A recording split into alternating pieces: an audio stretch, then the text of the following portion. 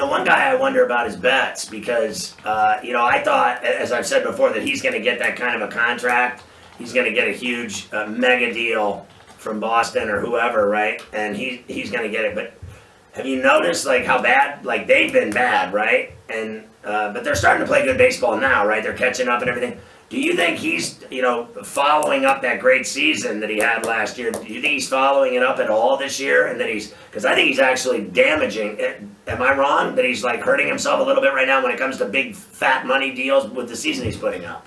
He hasn't done anything, right? Am I wrong? Okay, so he's hurting himself, actually.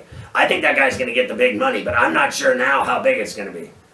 He'll still get it. I don't know how big. He ain't going to get $330 million. Because before, remember I told you I thought he'd get $300 million, and you guys, you basically said you didn't think he'd get that kind of money. He's not worth it. I think he was worth it until now he's having this kind of start. But I think he can still turn it around.